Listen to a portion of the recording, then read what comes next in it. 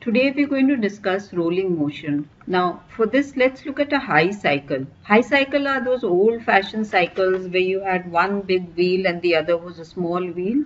Now the radius of the front wheel is 2r and that of the back wheel is r. Now our challenge today is, do both the wheels move forward with the same velocity and do they rotate with the same angular speed omega?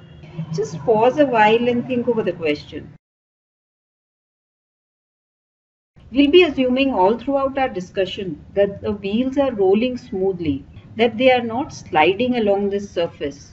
Now, to be able to compare the motion of the front wheel and the back wheel, let's get down to the basics of rolling. So we'll just take a single wheel now. First of all, do you agree that when an object is rolling, its motion is a combination of translation, which means it is moving in a straight line, and rotatory, which means the wheel is rotating about the center. Now this point which I marked over here is the center of mass of the wheel. What is the center of mass? The center of mass is a point where you can consider the entire mass to be concentrated. Now, like suppose this wheel weighs say 100 grams. I'm just taking an arbitrary value. So I could consider the 100 grams placed at this one single point and all the forces which are acting on the wheel to be acting at this one single point. But if you have a symmetrical object, it becomes simple in the sense if a wheel, in case of a wheel, you can just take the center of the wheel as its center of mass.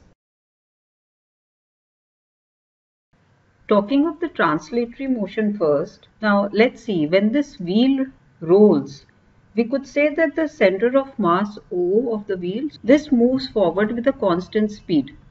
And let's denote this by the velocity of the center of mass. Now, what about the other points on the wheel? Do they also move forward with the same speed?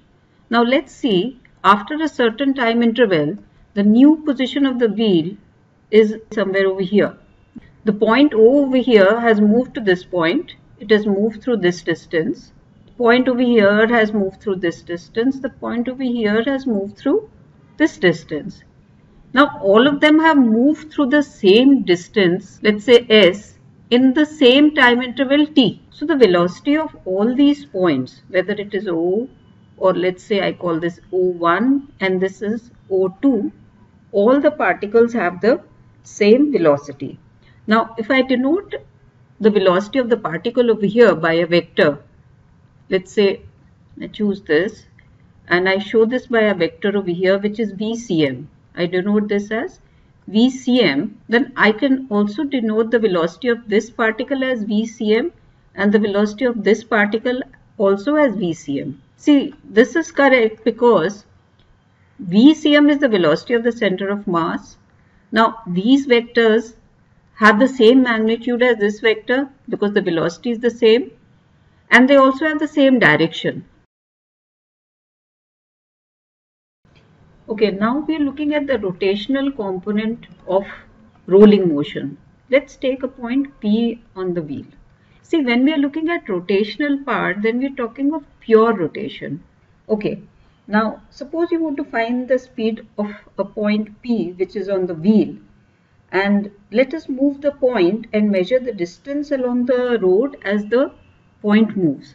So what I'm going to do is I'm going to take the point P over here. So now as the wheel moves forward, say P starts from this point, and as the wheel moves forward, point P is going to move along the wheel. And finally, it is back over here at P, which means it has gone around the full circle. It has traveled along the full circumference of the circle and come back over here. Now when this happens, how far has the wheel moved? Now you can see that when the point P moves along the full circle, which means the wheel completes one full rotation, the distance that it moves forward is equal to the circumference of the circle. So the distance from O to say O dash over here, this distance will be 2 pi r, where r is the radius of this wheel. This is r. If you find this a little difficult to visualize, what you can do is cut two strips of paper, right? Now you fold one of them into a circle, which means you join this over here, you bring this back over here and you join it. And let's say that now there's a small difference in the length between this paper and this paper. So maybe you can cut off a little bit over here so that you have these two of the same length. Now what you do is you have a black circle.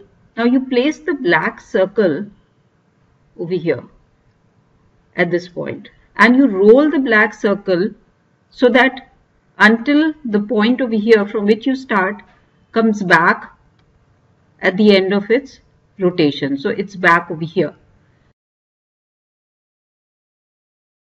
Okay, now let's say the wheel goes around once in time t. So we have omega is equal to 2 pi upon t. That is the angular speed because the wheel is going around, it's taking a full circle in time t. So the wheel also moves forward through a distance of 2 pi r during that same time t, which means I can write the velocity of the center of mass is 2 pi r over t. That's okay. We have an important relation now. In case of smooth rolling, that there is no slipping, there is no sliding at this point. In case of smooth rolling, when there is no slipping, we can say that VCM, velocity of the center of mass, is equal to omega times r. You can see this from the above two equations that I have written.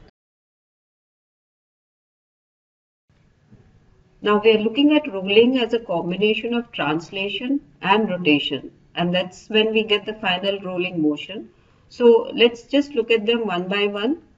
First, let's take a look at the vectors for translation. We've already discussed this, and this is pure rotation, and then finally we have rolling over here.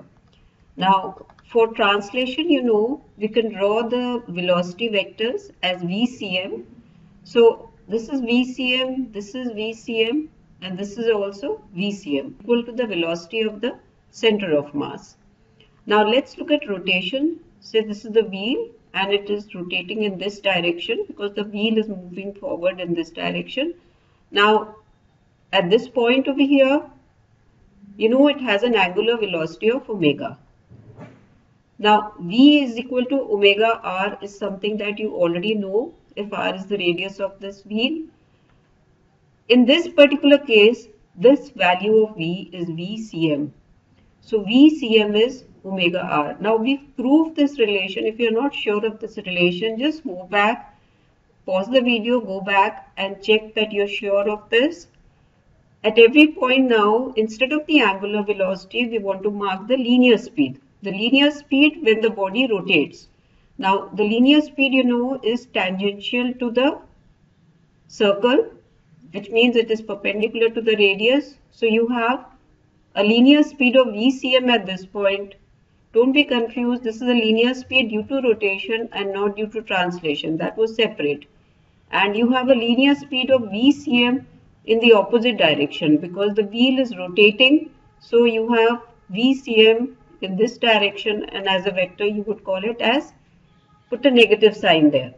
Combining the two and looking at the final vectors, you have 2 VCM over here. This and this are in the same direction. This is 2 VCM, but the velocity over here is 0 because these two add up and give you 0. In the next lesson, I have explained how can rolling be taken as pure rotation with an axis to the point where the wheel makes contact with the surface on which it moves. Okay, so now what I'm going to do is I'm just going to combine the velocity vectors at a few more points.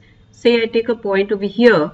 Now you can see that the velocity vector is in the forward direction and the direction of the rotational vector, I have to take a tangent to the circle. So the resultant of these two vectors, this vector over here, this particular vector is the direction of the velocity vector at this point. Similarly, I could take say a point here, combining these two vectors, velocity vector. So at each of these points, you can find the resultant, which is the final direction of the velocity vectors when the body is rolling.